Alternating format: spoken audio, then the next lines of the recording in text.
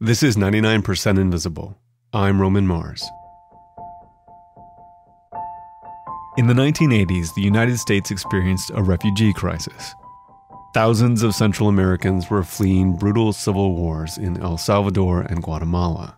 They were traveling north through Mexico and crossing the border into the U.S. We covered this history on the show last week. If you haven't heard that episode yet, go listen now. This is part 2.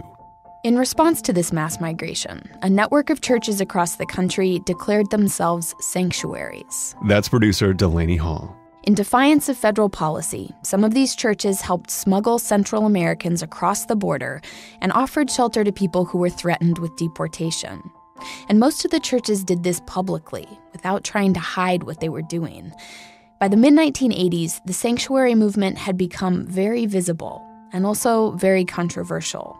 Here's a report that aired on NBC around that time.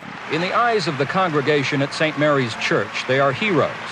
In the eyes of the federal government, they are criminals who smuggle aliens into this country illegally. The government didn't like that churches were openly defying immigration law and harboring undocumented immigrants. The Immigration and Naturalization Service, now known as Immigration and Customs Enforcement, or ICE, contended that many of these people didn't have legitimate asylum claims. The agency's stance was that many of these migrants had come to the U.S. to find jobs, not because they feared political persecution. A refugee from El Salvador. The administration contends he and others like him have come here for economic reasons. But the young man listed other reasons for fleeing his homeland. Matanzas, killings, represión, repressions, miseria, misery, y hambre. and hunger. The U.S. government found itself in a tough situation. They could allow the churches to continue openly disregarding the law, or they could launch an investigation into the movement and risk public disapproval by targeting sympathetic church workers. In 1984, the government launched an investigation into the sanctuary movement. They called it Operation Sojourner, a biblical term for traveler or wanderer. The goal was to collect enough evidence to indict the leaders of the movement and to stop churches from sheltering migrants. The investigation would eventually raise big questions about the freedom of religion and the right of churches to declare themselves protected spaces, free from government intrusion. This is an issue that's playing out in the news again today, as churches and other institutions anticipate large-scale deportations under President Donald Trump. On day one, I'm going to begin swiftly removing criminal, illegal immigrants from this country. Donald Trump's pledge. Demonstrators outside the immigration office in Colorado, supporting a mother of 4 from Mexico, Jeanette Vizquera. Currently, in 2017, many churches are starting to shelter undocumented immigrants once again. In this episode, we're going to look back at what happened in the 1980s, the last time a big confrontation happened between the federal government and sanctuary churches. In 1984, shortly after the government launched its investigation, a couple of new volunteers approached members of the sanctuary movement, asking if they could get involved. Their names were Jesus Cruz and Solomon Graham. I thought, they don't fit the usual sanctuary volunteer profile, right? They look a little tough and a little too experienced on the border for the average volunteer we're getting. This is Reverend John Fife. Back in the 1980s, he was the pastor at Southside Presbyterian Church in Tucson, Arizona. He helped found the sanctuary movement. And Fife said that even though Cruz and Graham seemed a little different somehow, it was his policy to welcome all who said they wanted to help. They had crucifixes around their necks, and they presented themselves as folks who'd heard about the sanctuary movement and wanted to be a part of it. So we welcomed them and included them in. Cruz and Graham began attending meetings and helping transport Central American migrants through the sanctuary network. They would drive folks from Tucson to Phoenix, or from Phoenix to Albuquerque, or from Phoenix to LA. So they would drive legs on the Underground Railroad. But as it would turn out, Cruz and Graham were not ordinary volunteers. They were undercover informants. The government had hired them to infiltrate the movement and gather evidence. Cruz and Graham were both former smugglers. They'd worked on the border as guides, bringing people into the country illegally. Then they'd been caught by immigration.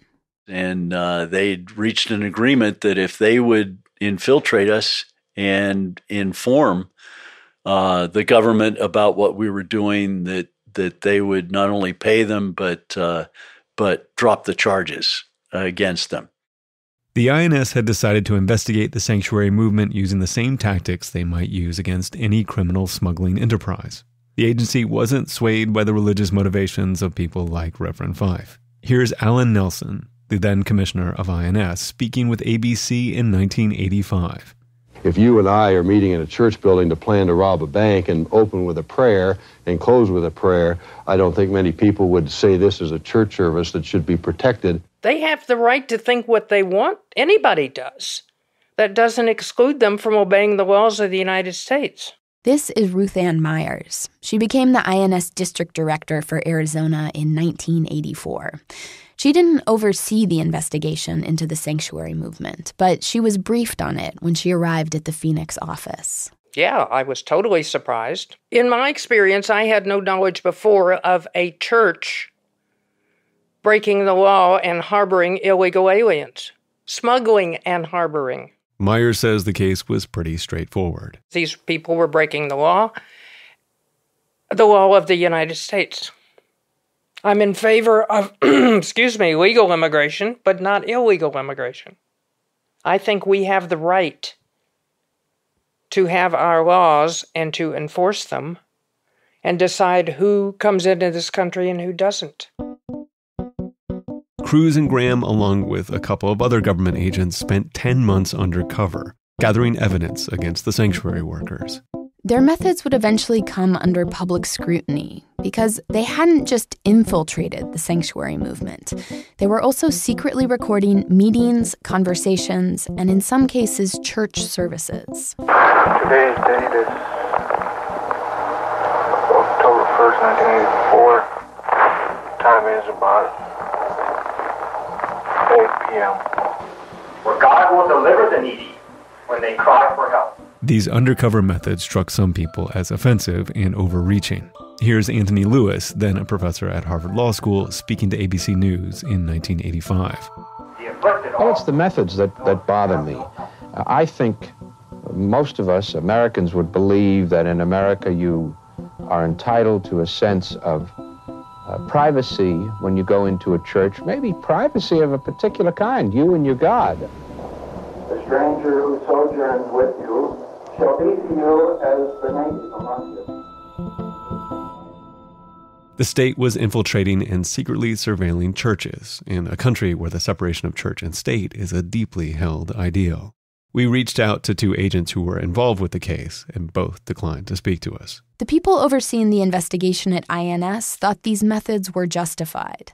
They saw the movement as more political than religious. Yes, there were many that thought it was under the guise of the church. Meaning the sanctuary workers were using religion as a cover to push a political agenda and undermine immigration laws. And it's true that some sanctuary volunteers were vocally critical of the American policy in Central America. Some expressed support for the left-wing movements developing there. In fact, there was a divide within the movement itself about whether their work should be motivated primarily by humanitarian concerns or political ones. That debate got to the point where we decided to have a gathering and try to resolve it. But 2 weeks before that meeting was supposed to happen, the government indicted 16 of the sanctuary workers in Tucson, including Reverend Fife. On January 14, 1985, federal agents swept down, arresting 63 Guatemalan and Salvadoran refugees across the United States and handing out indictments to 16 leaders of the sanctuary movement. That morning, Reverend Fife was sleeping when he heard someone banging on his front door. And so I got up and I went to the door, and there were 2 Border Patrol agents there. His immediate concern was for the refugees that were staying at Southside Presbyterian Church, right across the street from his house. The only thought that occurred to me was, I got all these vulnerable people over in the church. I need to keep these guys occupied. So I invited him in, made coffee, stalled every way I could. He read through the entire indictment the officers had handed him, trying to buy some time. My charges were pretty clear, and they were pretty typical of everyone. There were a number of counts of conspiracy to violate federal law, harboring illegal aliens, transporting illegal aliens, and aiding and abetting illegal aliens. And everyone had different counts under each of those categories. Eventually, the Border Patrol agents went on their way, and Reverend Fife and the other leaders of the sanctuary movement were left with a daunting situation. They faced an impending high-profile trial in which they'd be facing off with the federal government. And the charges against them were serious. If convicted, they could spend years in prison. They got to work assembling a team of lawyers to defend them. So there's two bases, as I see it, for sanctuary. It's very simple, really. This is James Brosnahan, one of the defense lawyers. The first is religion, and many churches, many religions have as a distinct imperative that you are to assist people who are on the road and who are fleeing some form of violence, oppression. It's the teaching of Jesus. The defense thought there was an argument to be made that the sanctuary workers were just acting in accordance with their faith.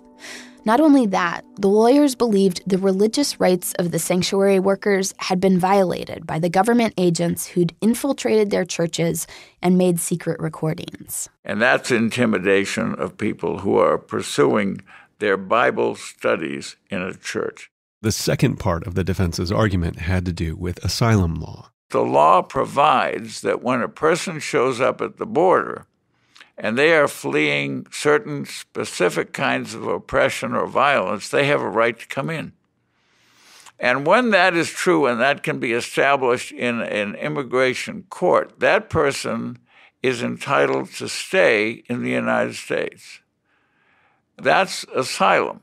As the defense team researched the laws, they started to believe that their clients hadn't really violated the law at all. They thought the U.S. government had. I did research both how the United States government was handling asylum applications from people from Central America, and I also researched international law. This is A. Bates Butler III, another lawyer for the sanctuary volunteers. And I was appalled by what I discovered about how the United States government was systematically, it seemed, denying asylum applications from Central America. This was all happening in the context of a major shift in U.S. refugee policy. Before 1980, the U.S. approach to taking in refugees had been expressly political. It gave preference to refugees fleeing communist countries and countries in the Middle East. In 1980, President Carter signed the Refugee Act into law. The law was supposed to create a fairer system by adopting a more humanitarian, non-ideological definition of a refugee. It used the criteria developed by the United Nations, which identified a refugee as anyone with a well-founded fear of persecution based on race, religion, nationality, social group, or political opinion.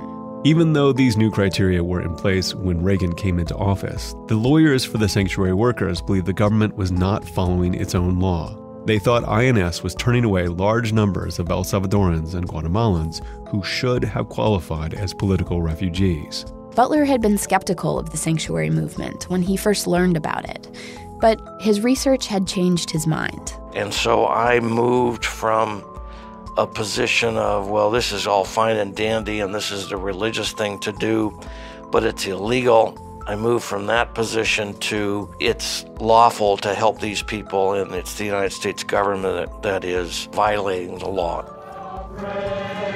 The defendants and their supporters marched to the federal building in Phoenix for the first round of arraignments this morning. The charges: transporting aliens illegally, harboring them, and conspiracy. Inside the courtroom, the defendants pleaded not guilty. They were released without bail. Their trials were set for April 2nd. The sanctuary people say those trials will be a major test of religious freedoms in this country. This afternoon in Tucson, more arraignments in what sanctuary... After months of preparation, the defense team was feeling confident. They thought they had sympathetic clients, a good amount of public support, and compelling legal arguments. Here's Reverend Fife again. Our position was, we welcome the opportunity to make that case in court. And we think we're going to win in a slam dunk. But then, very early on, the defense team faced a major setback. The lead prosecutor for the government was a lawyer named Donald Reno Jr., and one of his first moves was to file a series of motions, asking the federal judge who was hearing the case to limit the arguments the defense could make. And then the federal judge who was hearing our case ruled that we couldn't say anything in our defense during our trial about 5 subjects: United States refugee law, international refugee law, conditions in El Salvador, conditions in Guatemala, or our religious faith. So that wiped out our entire legal position. I mean, what was left? Nothing was left. And the way my attorney explained it was, well, federal judges in criminal prosecutions have enormous power to exclude evidence that they believe is not relevant to the charges that are being filed against the defendant. The judge had effectively reduced the case to its most basic level. Had the sanctuary workers engaged in a conspiracy to smuggle and harbor undocumented people? Yes or no? There was to be no discussion about context, history, or motivations. One of the defendants was a man named Jim Corbett. Along with Reverend Fife, he'd helped to found the sanctuary movement. Corbett died in 2001, but in an archival interview, he described the situation that the defense team found itself in. He said it was as if a man was driving late at night in freezing weather. His car breaks down, so he goes to a nearby house. And breaks in, and then is discovered and brought to trial. And the judge rules out any evidence that would indicate that it was 40 below. His car had gone bad. He had stopped, went to the only house in the area, and entered it. Without understanding the context, Jim thought there was no way the jury could understand why the sanctuary workers had decided to shelter Central Americans. Now, in terms of the necessity defense, we're talking about something very similar with people fleeing torture and murder in a very different context. But to rule out the ability to refer to that necessity simply makes a mockery of the law. The judge, named Earl Carroll, died in early February of 2017. We requested an interview with prosecutor Donald Reno Jr., but he's still an active litigator for what's now known as Immigration and Customs Enforcement. The agency declined our request to speak with him. But he was featured in a news report from 1985, and he described the sanctuary movement as, quote, an alien smuggling conspiracy. The defendants induced, encouraged, smuggled, transported, and harbored illegal aliens. The government says that's not much different from drug smuggling. Over the next several months, the prosecution laid out its case against the sanctuary workers, relying heavily on testimony from their undercover informants. Reno characterized the sanctuary movement as a smuggling operation, pure and simple. The defense team tried to undermine those accounts in cross-examination and to sneak in details about context and motivation when they could. But in most ways, their hands were tied, and when it came time for the defense to present their case, they declined to put anyone on the stand. Connected sanctuary movement. Today, the defense rested without questioning a single witness. Jury deliberations could begin next week. It is alleged the sanctuary The jury deliberated for more than 48 hours, spread over 9 days. On May 1st, 1986, 16 months after the indictments and more than 6 months since the start of the trial, the jury filed into the courtroom to read the verdict. Of the 11 sanctuary workers who went to trial, 3 were acquitted of all charges. 8 were found guilty, including Reverend Fife, which hit Bates Butler, the lawyer, really hard. After the jury came in, I was so disgusted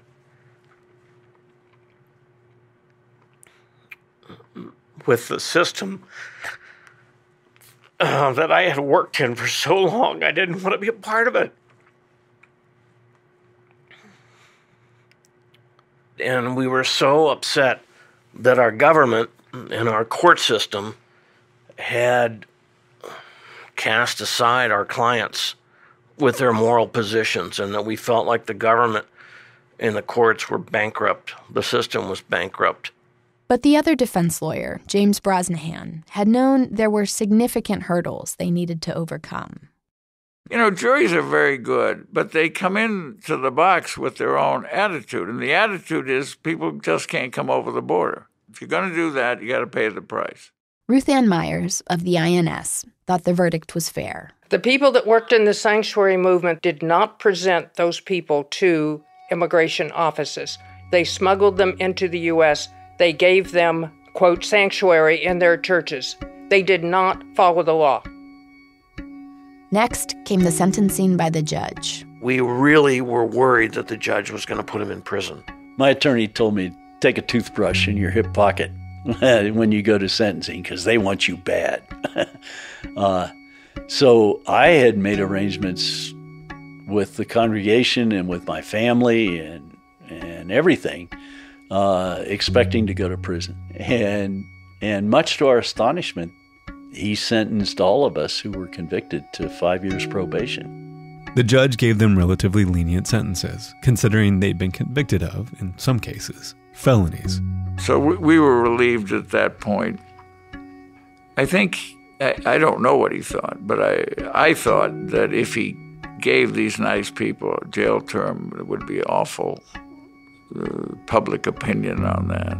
And I think he had some sense that that might be true. Many of the sanctuary workers, including Reverend Fife, went back to their communities and continued their work in the sanctuary movement. Churches continued sheltering people. Volunteers continued helping people across the border. Many of the sanctuary volunteers had made clear in their closing arguments in the trial that they wouldn't stop doing the work.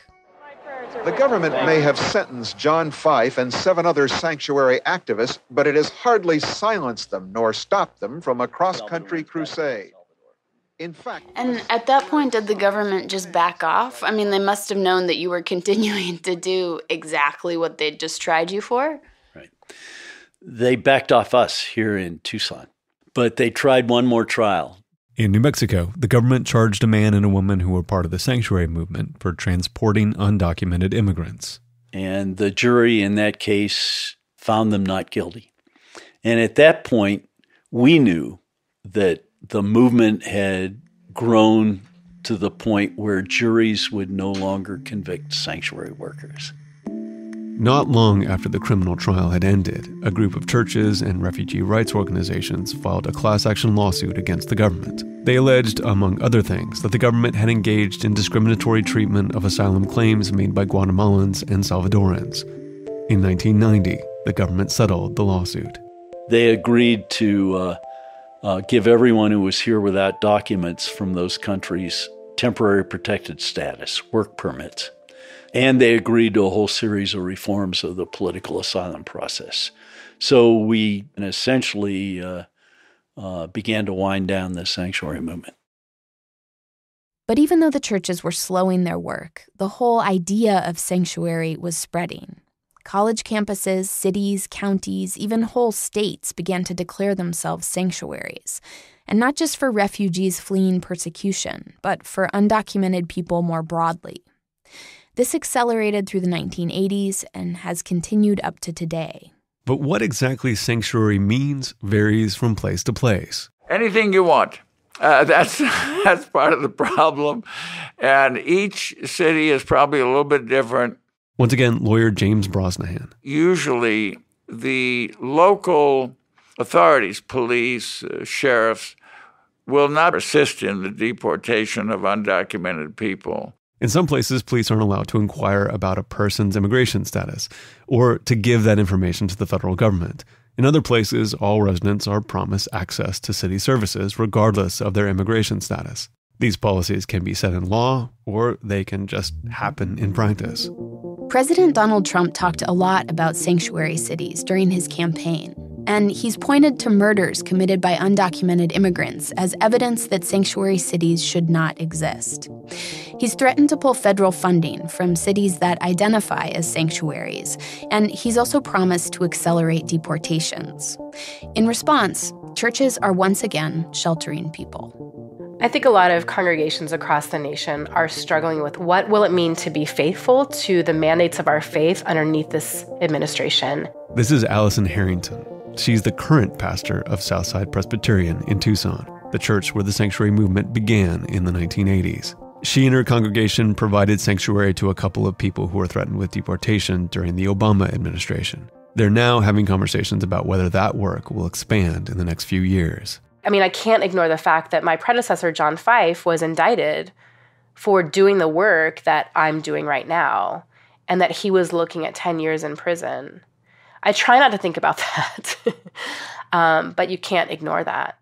Since 2011, churches have had some protected status as sanctuaries. In that year, Immigration and Customs Enforcement, under President Obama, issued a memo. It said that some sensitive locations require special consideration by immigration officers. The government has said we won't enter into those sensitive locations unless it's an extreme situation or we have higher levels of approval. And those sensitive locations are houses of worship, hospitals, and schools. But that practice isn't codified into law and could easily change.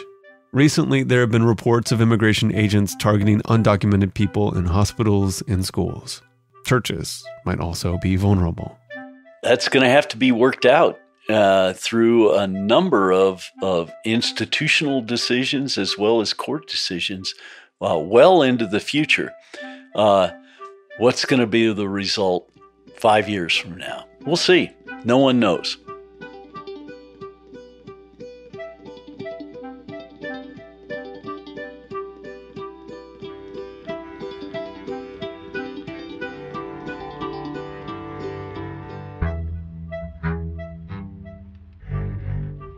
"99% Invisible" was produced this week by Delaney Hall, with Sharif Youssef, Avery Trufelman, Emmett Fitzgerald, Sam Greenspan, and me, Roman Mars.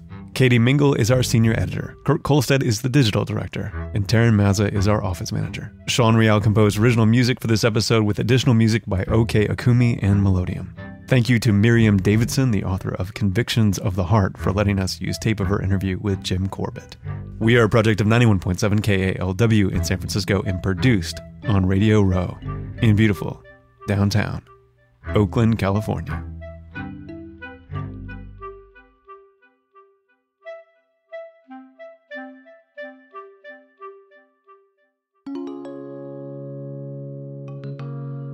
Support is provided by Squarespace.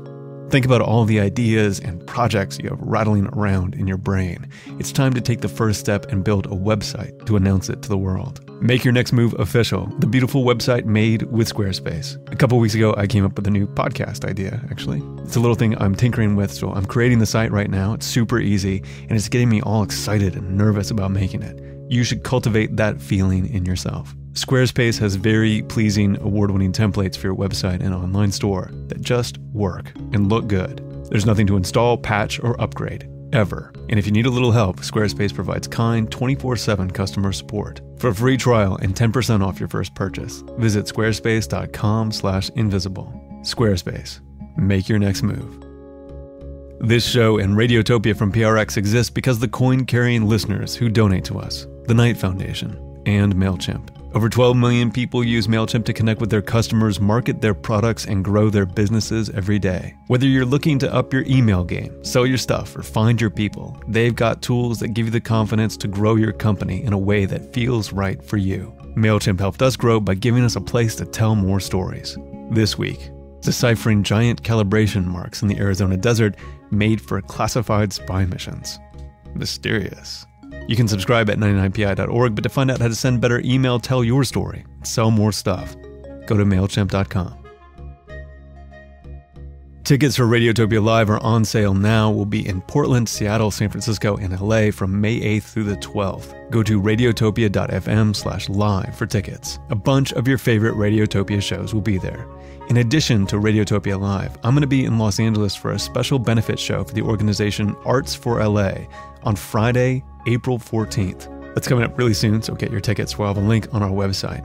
Come see a fun show and support local arts at the same time. This one we're calling 99% Illusional, Objects and Words for Beautiful Nerds. It's a special live Portman show of 99PI and The Illusionist with Helen Zaltzman. We're going to be on stage together. It's going to be crazy and funny and like nothing I've ever done before. I'm very nervous and excited to share it with you. That's the Arts for LA benefit in Los Angeles on April 14th. Speaking of The Illusionist, Helen also has an episode about the word sanctuary and its use over time. You can find it at theillusionist.org, or you can just refresh your feed because I know you already subscribe. Yes, you do, dear listeners. I know you already subscribe to The Illusionist. You can find the show and join discussions about the show on Facebook. You can tweet at me at Roman Mars and the show at 99pi.org. We're on Instagram and Tumblr too. But the nexus of all things 99pi is at 99pi.org. Radiotopia.